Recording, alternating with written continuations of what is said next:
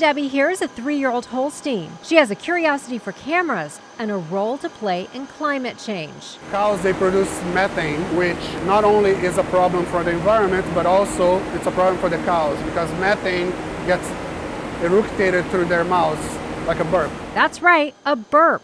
You see, as the cows eat, they burp, and that's how the methane is released. Some estimates say one cow can produce 250 to 500 liters of methane each day. So they lose about 8% of the total energy as methane. And if we can reduce methane, then they are more likely to produce more and be less of impact for the environment.